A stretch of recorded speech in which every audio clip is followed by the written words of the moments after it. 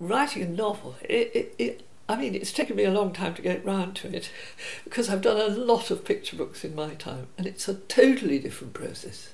I had no idea what I was getting into. I did it at weekends because I'm working on picture books during the week, and so I just sat down and wrote it. It's like plunging in off the deep end, you know, and yeah, it's completely different.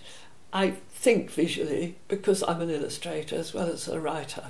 So I could see this thing in pictures, but I found I was seeing it much more as a movie, really, than I was as a conventional picture book for 4-year-olds. I wasn't thinking like that at all. I was thinking of it rather filmically.